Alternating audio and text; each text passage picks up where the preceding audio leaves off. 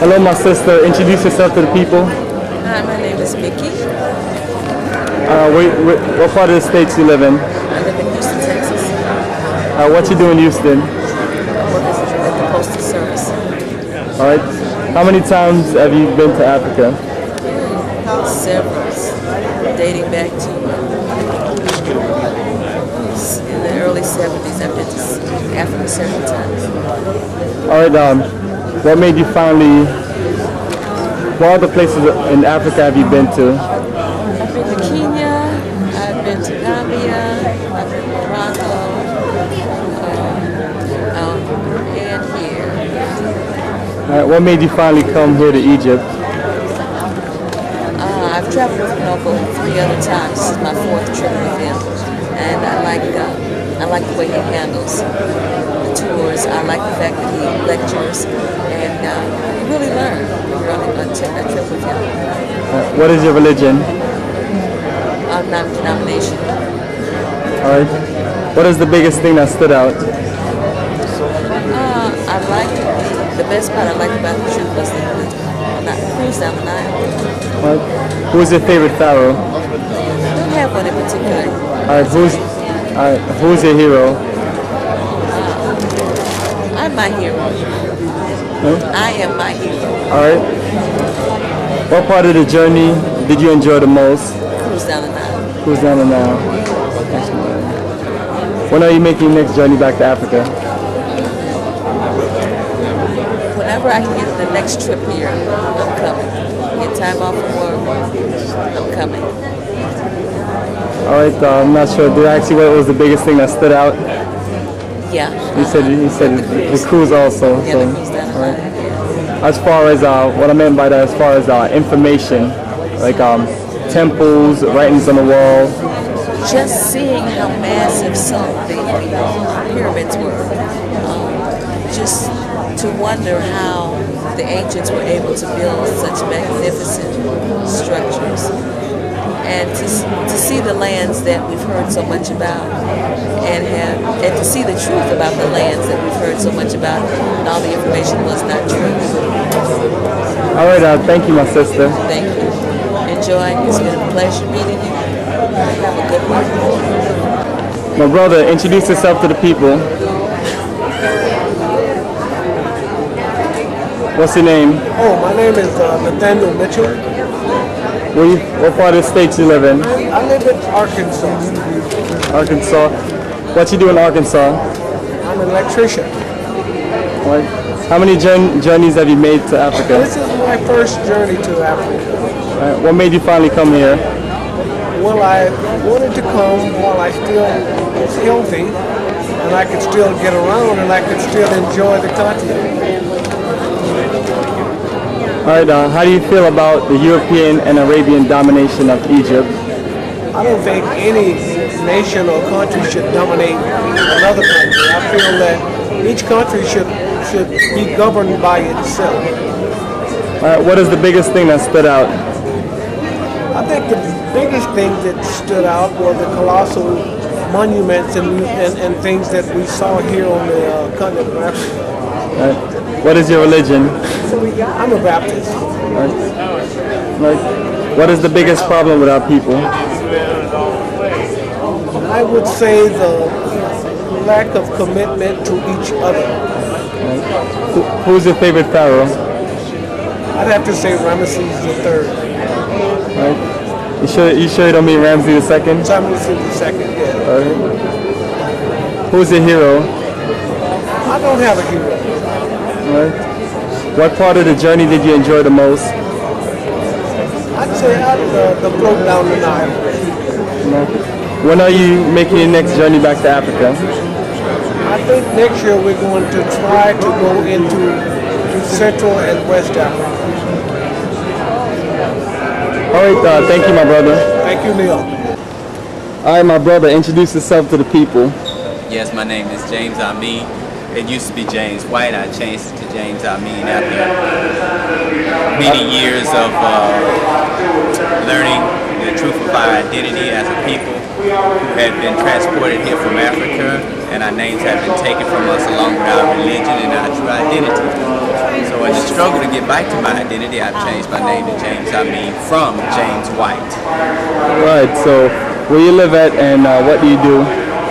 I currently live in Atlanta, Georgia, and I'm in the IT profession with computers. I also do real estate investment and looking to do just about anything that's going to make me a millionaire. That's not illegal. All right. How many journeys have you made to Africa? This actually was my first journey to Africa, and it was a wonderful one with a beautiful group of sisters and brothers numbering 32. All right. What made you finally come here? What made me finally go to Africa has always been a dream of mine, and the dream was finally within my grasp, so I achieved it. And I thank Allah much for blessing me to have achieved that dream. And the people that I shared that dream with will always be in my dreams. All right. How do you feel about the Arabian and the European domination of Egypt? I feel that it is a definite it is a definite truth to the question, because the question is actually a statement, is stating that Arabia and Europeans are dominating the Egyptian area, which they are, and once going there, you see the influence that they have, and you see that we are the true people, and it's truly our land. What is your religion? My religion is Islam. What is your biggest contribution to the revolution for Black power, Black unity, and a Black nation? My biggest contribution is my service in the Nation of Islam. What is the biggest thing that stood out in Egypt? The biggest thing that stood out to me in Egypt was the beautiful brothers and sisters once we got down into Aswan and meeting the Nubian people. It was just mind-blowing to me how much they actually look like all of the sisters and brothers back in America, which sealed the deal for knowing that this is actually where we come from. So there's no denying our relationship with our brothers, with our Nubian brothers and sisters in Aswan. There is no denying it at all. They're a beautiful group of brothers and sisters there. It was actually one of the most peaceful places that we actually visited along the Nile, and it shows that they have the same heart that we have. They're very loving people, and once we got there, we just felt totally at home, and you felt like you were a part of their family, which we are. Are you willing to shed blood to get things back to the way they were? Yes, I'm definitely willing to shed blood, and I feel that the best way to shed blood is to live your life each and every day according to your beliefs, and practicing those beliefs, and being a great example to your brothers and sisters, and educating your brothers and sisters on an everyday basis. And that way you give your life on an everyday basis for what you say you believe in. What is the biggest problem with our people? I feel the biggest problem with our people is trying to be white people. Who is your favorite pharaoh? My favorite pharaoh, I would have to, I laugh when I think about that, because the pharaohs actually worship so many gods, and I believe that there's only one God, so which is Allah. Which is Allah, and so I would have to make that statement based off of just personal character that I saw in the different pharaohs, and based off of personal character, it would be Ramses, because when he did it, Ramses the Second the Great. Ramses the Second the Great, because when he did things, he did them big. Right. He was big time. we got to get back to doing that ourselves. And who's your hero? Who's my hero? Yeah. Oh, Minister Farrakhan. Minister Farrakhan. I only have one. Yeah, that would be Minister Farrakhan. Right. Are you excited about sharing your journey with other people? Oh, I was very thrilled, and have the utmost honor and respect for the people I shared my journey with, along with Brother O'Neill. I learned a lot from everyone that was on the trip just by watching and observing and seeing the trip through their eyes as well as my eyes. You know, I got an opportunity to see through the eyes of 31 other people besides my own. What about the people back in the States? Are you ready to share your journey with them, share the information with them? Absolutely. I cannot wait to get back and share the newfound knowledge and the newfound wisdom that this trip has blessed us with. What part did you enjoy the most on your journey? The part I enjoyed the most on my journey, I would say, would be the brotherhood. You know, the brotherhood of the people that I was traveling with, and the brotherhood of the people that we met on our journey as well. How you feel about the cruise on the Nile, the cruise down the Nile River? The cruise down the Nile River was wonderful. It was quite wonderful. It's an experience I will never forget. What are our brothers and sisters around the world missing that we saw? Our brothers and sisters are definitely missing value for themselves. They're missing self-value. The whole time we were there, I felt self-value, and I felt the reinforcement of self-value while we were there in that land. But here in America, you don't get the same support for having self-value within yourself, because here we're taught to try to be white and not black. So what advice do you have for our people? I would advise everyone to take the trip. I would advise everyone to make that trip to the land where we come from. So when are you making your next journey back to Africa? I would definitely be back on the African continent next year. All right, brother, appreciate you giving our Revolutionary Camp, which is a Free Your Mind from Mental Slavery production, Egypt 2000 tour. Your opinion on your tour. So once again, we thank you. Assalamu alaikum. Peace.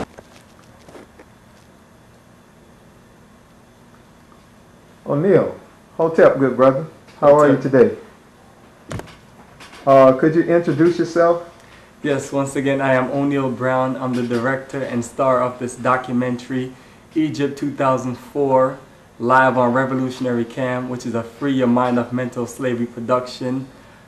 I'm originally from Kingston, Jamaica. Right now, I live outside of Atlanta, Georgia. I'm an aircraft mechanic for Atlantic Southeast Airlines. Okay, good brother. I understand that you just made a trip to the motherland, to Egypt in particular.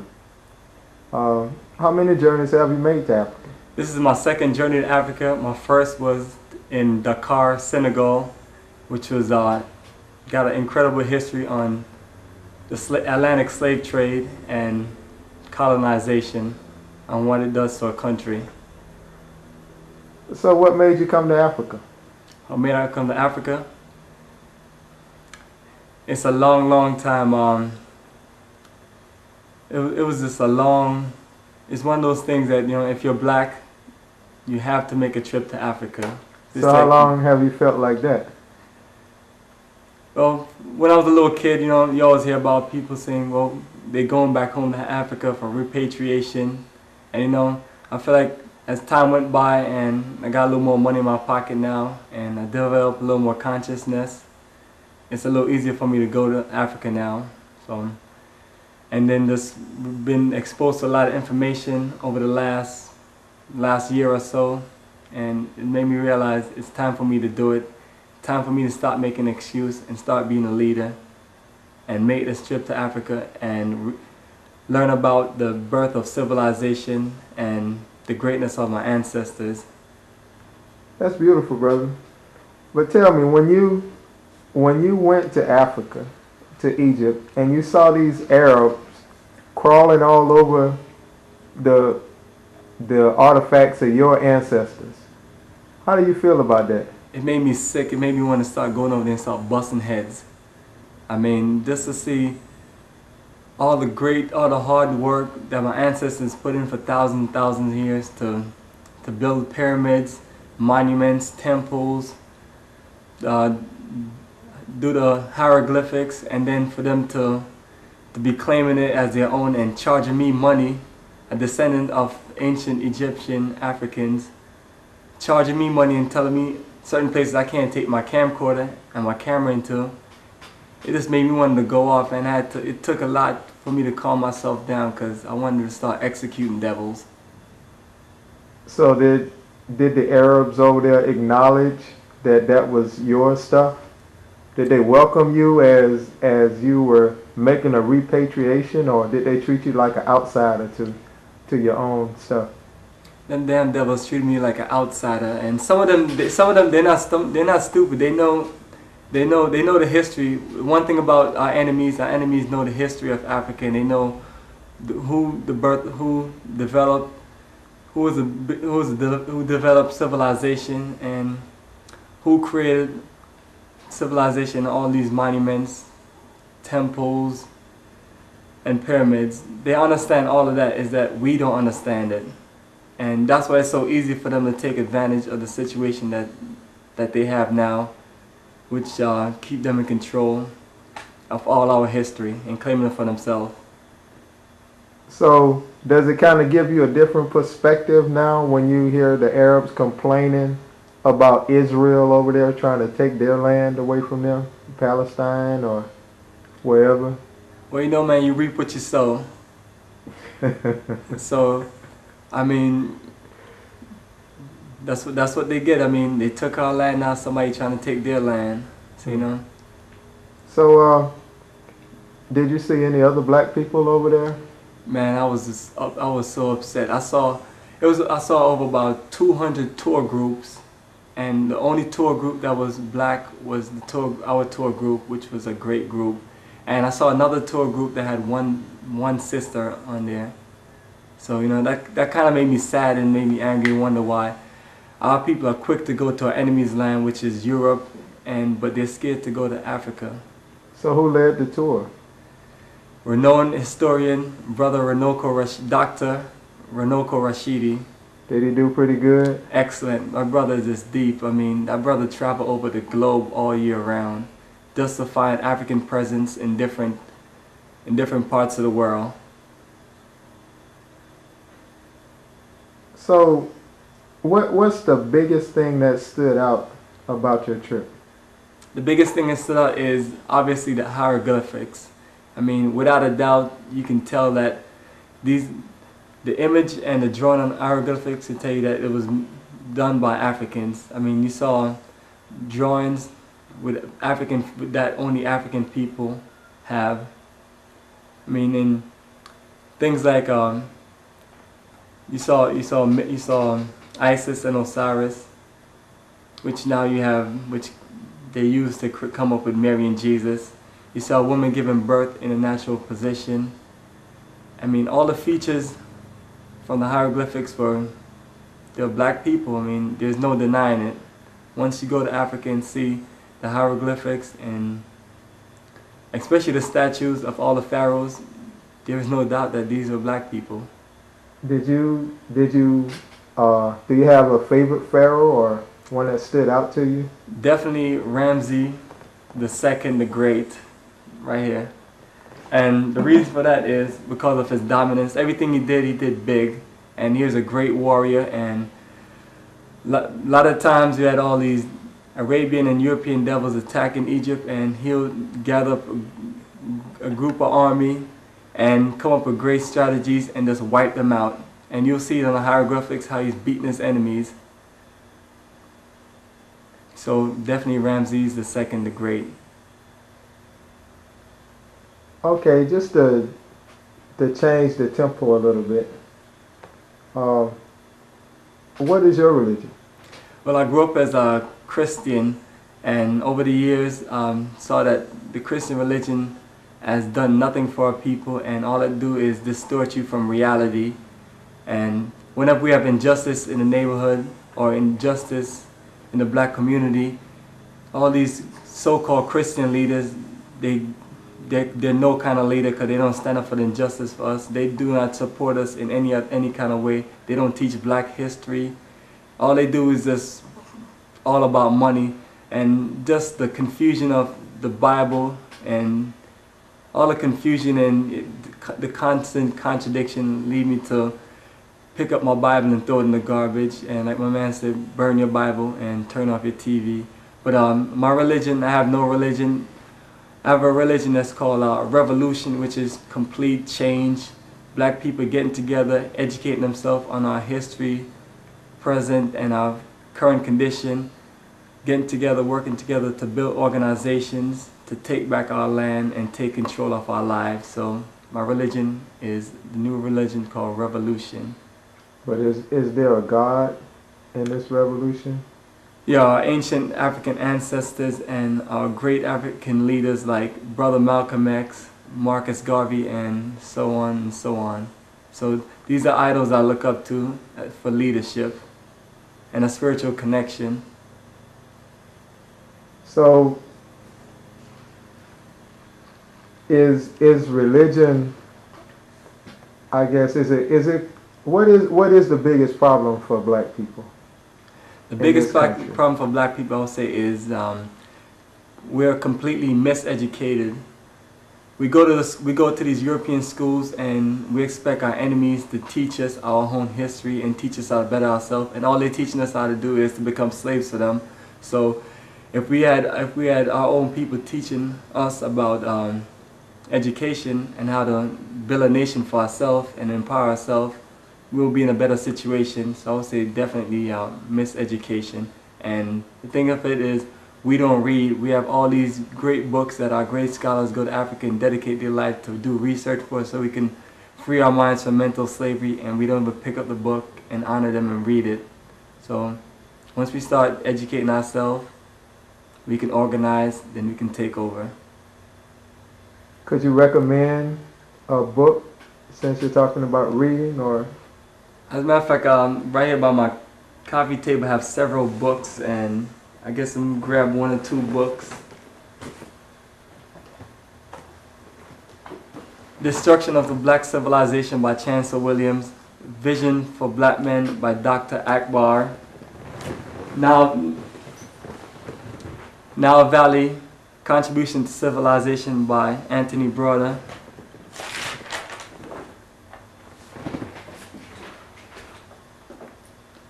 African Holistic Health. We have one of my personal favorite, The Miseducation of the Negro by Dr. Carter G. Woodson. The Philosophies and Opinion by Marcus Garvey. The Historical Origin of Christianity by Walter Williams, and I have so much other books. So did you read all of these books, brother? Yes, I read. As a matter of fact, I read most of those books within the last year. Well, I'm kind of challenged by reading. I mean, I would be scared to pick up a book like that. I mean, how long does it take to read those books? Anywhere from a few days to a few weeks. Depends on how much time you put into it. Wow. So are you excited about sharing your journey with? Oh yeah, I'm definitely ready to share my journey with, especially the conscious brothers and the conscious brothers and sisters, and the brothers and sisters that are open to receive this information. As far as the ones that are unconscious and clueless, I'll have to double back and help them another day. But right now I'm trying to get with the real revolutionaries, so share my journey. I did about 10 hours recording in Egypt, and that's going to be on DVD, cut down to about 5 hours. I got the pictures, and I'll be out there sharing information so we can free our minds from mental slavery, because I think that's our biggest problem. We're mentally enslaved. So what was the general attitude that you had when you were in Africa? Were you mad or angry? I mean, or were you just like relaxed? Or, I mean, what was the general attitude that you had? When you go to Africa, it brings out all the emotions. You want to laugh, you want to cry, you just want to... It brings out all the emotion. But I was just happy to be home for one more time. And also, I was sad to see that our country has been taken over by our enemies, and to the point where nowadays we just accept it as that's normal and that's the way it is. So that made me sad, and just to be sad that we have more Europeans coming to Africa to learn about our history than we are. So that's like painful, but you know, I'm willing to do whatever I have to do to change that, because it needs to be changed. Did you have any confrontations with any other Europeans while you were over there? Always. I'm always getting a confrontation with devils because I'm open-minded, and when they come at me, I'm coming back at them 10 times as hard. And if it wasn't for one brother pulling me away from this devil, I'd have beat him silly and bust his brains all over the hieroglyphics. So, but you know, these devils, they're definitely rude, and sometimes you have to, you know what I mean, it just takes a lot out of you, from chopping their head off and busting them up and spilling their blood all over the place. But they're just so ignorant, and they just think that the world belongs to them and everybody should bow down to them, and I have a problem with that, because I'm not scared of none of these devils. I'm ready to fight anytime. So this next question might seem kind of silly then, but would you be willing to shed blood to get your land back? I'm ready to shed blood anytime. As a matter of fact, I'm down with Nat Turner. I'm down to start, we going around and start executing devils, especially the ones in power, because the ones in power are the ones that are holding us back. It sounds real sensational, brother. But back to the trip, what part did you enjoy the most? Definitely the cruise down the Nile Valley. I mean, we flew from Cairo to Luxor and cruised from Luxor all the way down to Aswan and stopped in several different cities, and just cruising down the Nile where my ancient African ancestors were sailing up and down, building civilization for thousands and thousands of years, while those devils are in Europe massacring each other, living in caves and eating each other. And it was just an honor to cruise down the Nile. And the biggest thing was going to about 10 different cities in several days. I mean. So, what about the Aswan Dam? I mean, isn't that along the Nile somewhere? Yes, the Aswan Dam is. That's painful. The Aswan Dam is down. Is in as a matter of fact, it's in North Nubia, which is the city of Aswan. And that dam flooded a big Nubian village and put about over 5,000 years of Nubian history, which is probably the richest African history ever existed, underwater. The government did save some of the monuments, especially the ones that they're using to get rich off right now. But that wiped out village after village. And these devils, Arabian devils, talking about, well, we gave the people reparations and built a new village, but you cannot, you know what I mean, their whole history is underwater. And so, you know, I think that, you know, we should get together as black revolutionaries and blow that dam up. And I'm with it. So, you know, whoever come up with a plan, we can work on a plan. We need to blow that dam up. I mean, because justice needs to be served. So you keep using the term devil. I mean, who is the devil? Who are you referring to? The white man is the devil. Without a doubt. Definitely the devil. I mean. What about white women and white children? Oh, they're all the devil. Every single last one of them. I mean, it's embedded so deep in them that, you know, just without a doubt that, you know, all the destruction they've done around the world. I mean, it will take me forever to explain everything, to talk about what they have done. So they have basically done no good. So, you know, which makes them the devil.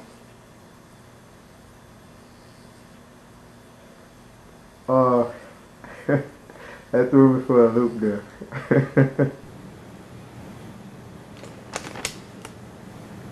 Hello, my beautiful sister. Introduce yourself to the people. Peace. I'm Natasha Floyd from Norfolk, Virginia. How many journeys have you made to Africa? One that I'm conscious of. What made you finally go to Egypt? There's a lot of Kemetic history that is in Egypt that I felt there was a need to physically be there to see these images for myself, to actually appreciate them and learn more about them. So they say that the root of civilization started in Kemet for the original people, the black people. So definitely going there and being able to see those images was a necessity. All right. How do you feel about the Arabian and European domination of Egypt? I guess, and also other parts of Africa, but I guess we can just focus on Egypt. It's definitely a factor that causes a lot of distress within my soul.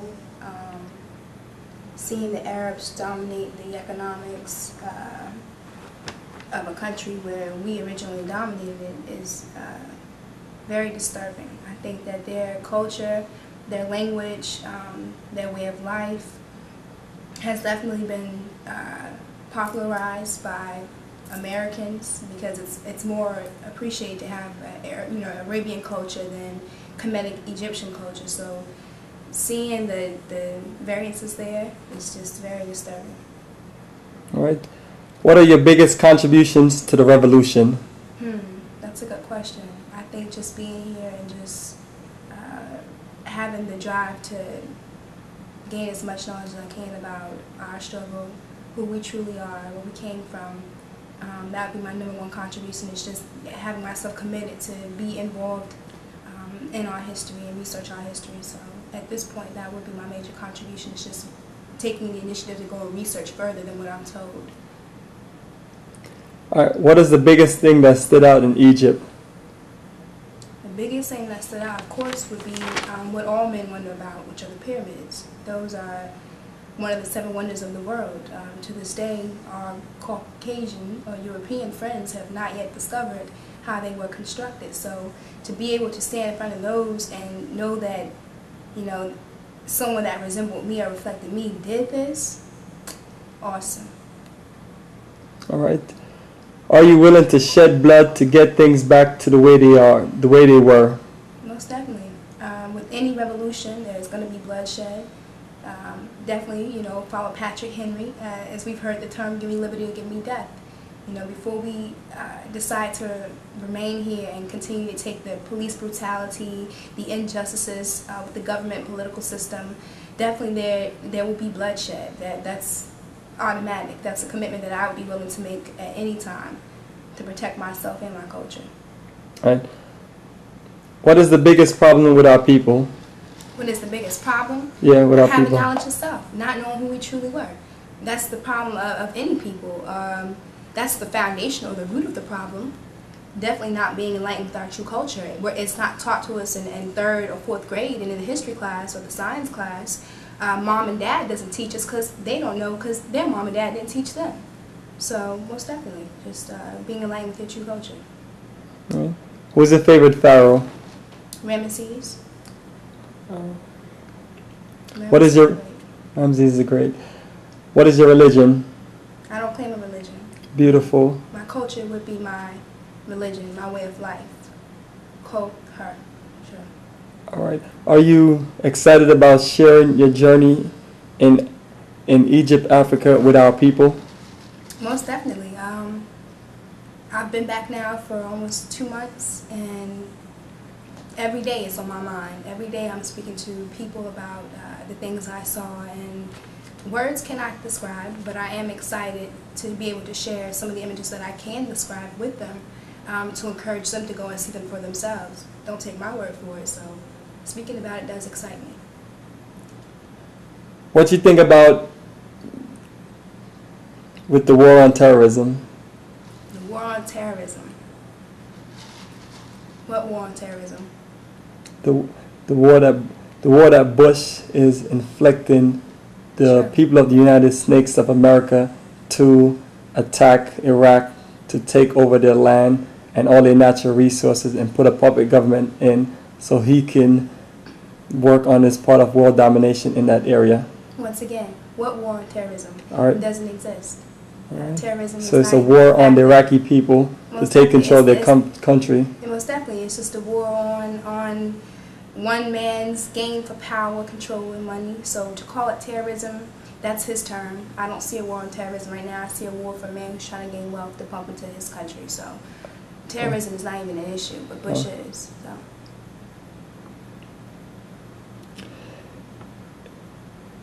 Right, so the war on terrorism is not a war. So basically they're doing the same thing that did to our brothers and sisters in Africa, create a propaganda and take control of their region and land. The terrorists. America is the terrorist. America is the one who's going into many different countries as we speak right now, bombing people, the Sudan, Afghanistan. You know, we've just viewed the movie Fahrenheit 9/11. So much chaos. Who really are the terrorists? I think we need to redefine that term. So there is no war on terrorism. If anything, there should be a war on us for being a terrorist. So. Well, I can't say us because we are not Americans. We're a victim of Americanism. So we just are residents of America. So when you mean us, you're talking about the white man who have taken control of the native man land. But anyway, enough about that. Not at all, because I'm here right now. So us. Because if I wasn't here, I could not say us. But I'm here. I pay their taxes. I wear their clothes. I look like them. I smell like them. So us. And I'm not proud of that. That's just the genealogy behind slavery. That's what we've been captivated against. So as you said, with the revolution, there's definitely going to be a change. I look forward to that change in America. And there will be bloodshed, most definitely. But us does exist. All right. What did our people miss on the journey? On the journey to Kemet? Yes. What did they miss? Over thousands of years of history. Over 1,000 years of history. So for a brother who makes up his mind that he has no reason to go to Kemet, he's missing out on something. But for the queen who just doesn't have the finances or the resources to get over there, she's not missing anything just yet. But they will, definitely we will get there. I'm definitely trying to look into some issues as far as just being able to sponsor small trips to go. So we'll get there. All right, that's in line with the next question. When are you making your trip? When are you making your next journey back to Africa? I can't speak on that, but I know that it'll be soon. How do you feel about the creation of the Aswan High Dam that wiped out over 5,000 to 10,000 years of Black Nubian history? That only people benefit from the high dam, which was the white Arab people. And how do you feel about the creation of that dam? Most definitely, it is just that, dam. They built a dam. You know, they built a dam that has covered over, I believe, 1,000 or 3,000 years of history. Is now more than 1,000 feet underwater. So to see the Aswan Dam is sad because it just goes to show that the European power is everywhere you go.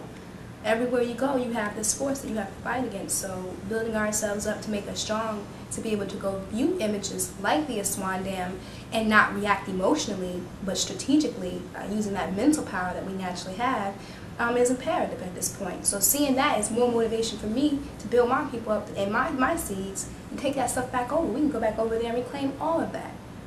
It is, that's realistic. All right, my sister, in final, what advice do you have for our Black nation of Black people? Stay strong, because we're strong people. Most definitely, let's continue to research ourselves, discover who you truly are. Though that lays a foundation right there. You know, let's go back and revisit the images that we once created. Let's recall that memory that has been lost for so many years due to the enslavement of our ancestors here in America. So definitely stay strong, keep fighting.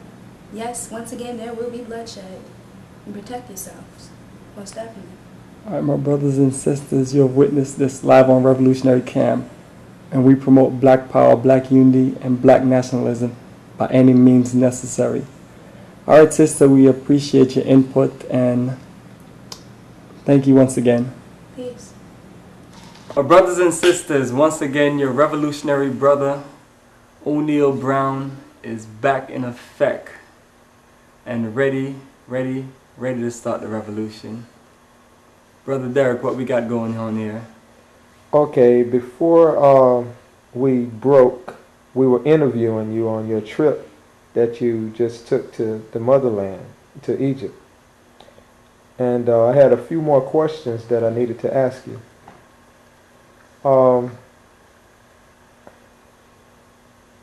We went off into this tangent talking about the white man and him being the devil, and I think you had one more comment to make before we I got broke. another comment. You know, I'm gonna let the devil speak for himself.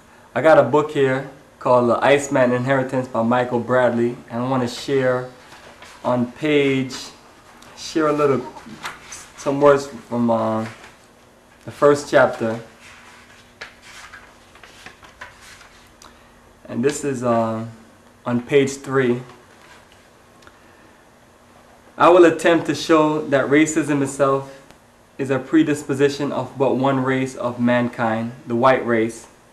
I believe I can show that our convergent contemporary crises like racism itself have their origin in the prehistory of the white race alone.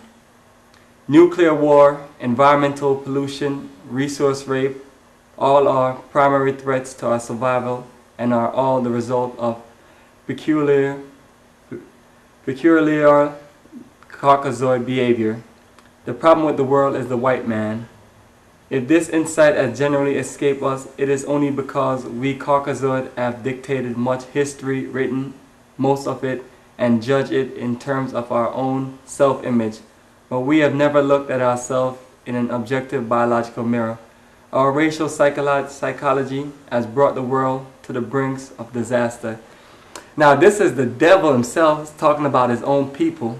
So you know, I guess I don't need to say any much more that the white man is not only a devil but the devil. And if you don't believe me, go pick up The Iceman Inheritance by Michael Bradley. I appreciate that, brother, and I definitely will read it. I wonder, do you have any heroes, personal heroes of your own? Yeah, one of my top 2 heroes is Marcus Garvey and Malcolm X. I mean, these brothers are some of the strongest speakers. They just could move a nation to the start of revolution in a minute. And some of my other heroes are our scholars who books I've written and or seen some of their lectures. Dr. Clark, Dr. Ben, Sheikh Anta Diop, Dr. Amos Wilson, Dr. Naeem Akbar, Anthony Browder, Dr. Carter G. Woodson, just to name a few, and so much more.